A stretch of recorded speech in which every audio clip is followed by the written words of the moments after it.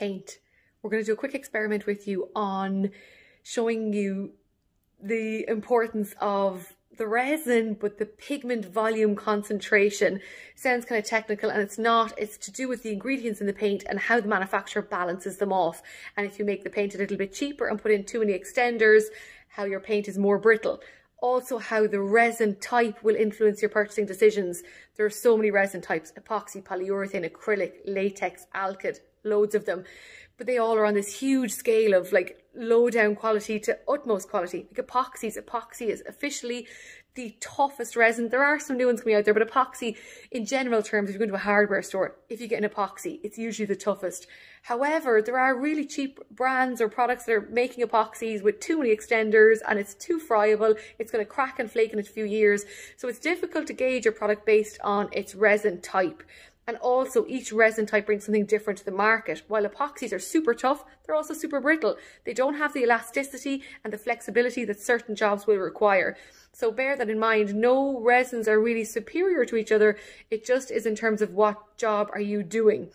Also, like some big brands would use a resin for a product, and they might have it in a cheaper solution of a product, and that might then bring on a name for that resin being a cheaper resin, when in fact there are other brands producing that resin in a really high-end way, and it will have 10,000 scrubs, which is comparable, if not exceeding, most other resins in the same product category. I've made that quite long-worded, bear with me. I'll just very quickly show you the ingredients of the paint so that you know what we're talking about when we go in next door and do the exciting stuff, and it does get really exciting, promise. So your paint can, really briefly, there's your paint can. What's it made up of? We've done this one a few times before. There's the paint can. You're talking resin. Here's your resin. You're talking solvent. People think solvent, they think of like white spirits, butyl acetate, xylene and all those, but solvent is water as well. That's the mass of liquid that's gone in to create the product and dilute it. So you can have it as water or actual solvent, like solvent based, like what we'd say. So here's my blue one, and here is your solvent. So be it water or chemicals. You also have then your pigment. So your pigment, that's a critical one. That doesn't just relate to the colorant. It does relate to the really good things like the colorant, and brings you your color fastness and your opacity and your coverage, but it also relates to all the cheap extenders, like your cheap, like Chinese chalks and clays and fillers and calcium carbonate. They're all in that group. So if you buy a cheap watered down product, you're going to have a little bit of resin, a lot of solvent, but a lot of extenders. They can't give you a bucket of water. It has to feel thick, and it'll be thickened by all those extenders. That brings me on to the exciting experiment next door, which deals with the pigment volume concentration, PVC. It's a critical ratio, and it tells you, like, for example, some ceiling paints might have a 70% PVC pigment volume concentration. So 70% pigment to the volume of paint in the can, which means, like it is in the case of most ceiling paints, water, loads of chalks, and a really little teensy bit of resin. Bear in mind, what you're buying is the resin. Solvent is just to flow it out and get it onto the surface. The resin gives you the washability, scrubability, durability, everything. So ceiling paint, it's cheap, it's cheerful. By the way, Super White from Tikkurila is wipeable. I think it's slightly washable. Most ceiling paints are not. The point I'm making there is they've put in a little bit of more resin and a better quality resin, so it brings more to the table. But usually your cheapest kind of paint will be ceiling paint. You're not going at it. It's watered down. There's chalks and talc kind of ingredients, calcium carbonate, all that kind of stuff in there. The good stuff then, the resin. The resin used in Tikkurila's emulsions, not all of them, but the Optiva range that we mainly stock, is a latex. So some other cheaper brands have stuff made with the latex as well, and some painters would associate that with a cheaper brand, when in fact it's got over 10,000 scrubs, most of the products in the Optiva range. So they'd be way ahead of a lot of the acrylics and alkyd emulsions that are out on the market. But because one brand might make their cheaper version in that resin and their dearer version in another resin, it can get a different name. So I want to show you today why latex was a great choice for the resin that you bought. And briefly, I don't know if you can see over here my drawing of a tree. So this Havia brasiliensis, I can't pronounce that tree. That's the tree that we get the ingredients to make latex and rubber from. So the same tree we make rubber from, and forget rubber on the tires of your car, super durable, super flexible.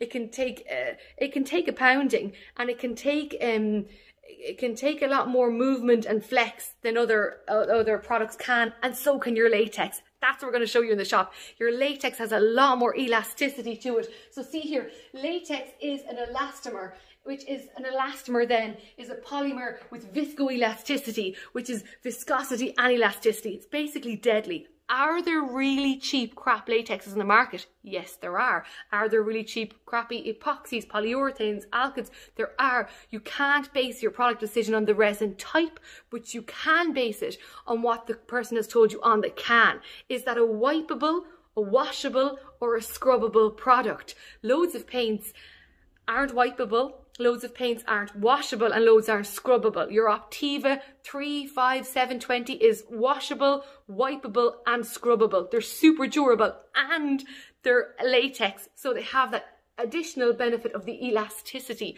which I will show you now in the shop. Are we excited? We are.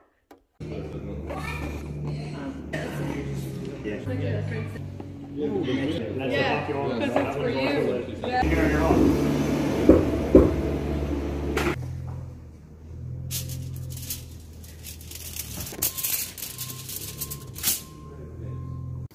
So one of the best properties of your latex is that it's an elastomeric, so it's got really good flexibility and durability.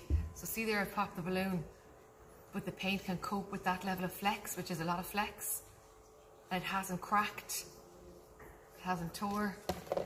Is tore a word, Aaron? Torn. Torn, it hasn't torn. Okay, we won't do it again because the balloon is popped. And here we have a generic brand. Okay, you can hear her crinkling already, some bits cracking. So I'll scrunch this one, see the way I've scrunched them up? Look. It can't cope at all with any flex or movement. So if you have a crack in your wall and it's a movement crack, you know what's going to happen to the paint. It'll start coming off in cracks and pressure. Even when I look, even if I do a big tear, see how well it copes with that. Do a big tear on this one. We've done it on some paper as well. So I'll just crack this up in my hand.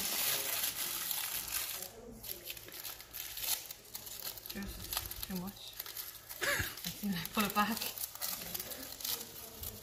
Again, all little flaky bits coming off it.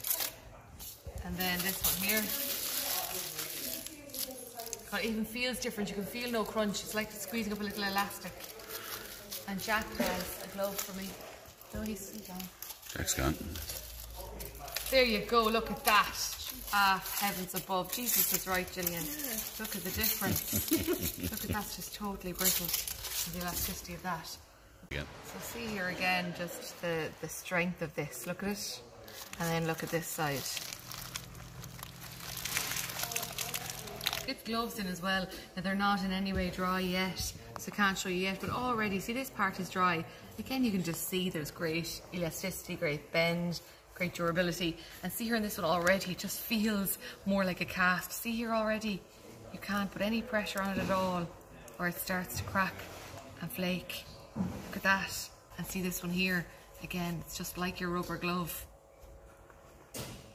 So don't take this as meaning latexes are the best resin and buy latex paint, because there are loads of really cheap latexes out there that you just wipe and they come off the wall. The strength of a latex is that its elasticity is quite a strong property in it compared to other resins. However, you also want one that's durable. The Optivas are wipeable, washable, scrubbable, and there are loads of cheap latexes. Similarly with acrylics, alkyds, epoxies, there are really cheap ones that won't perform for you, and there are high performing ones. So this is just an example of one of the good properties of latex paint, is that it's super elastic and super durable.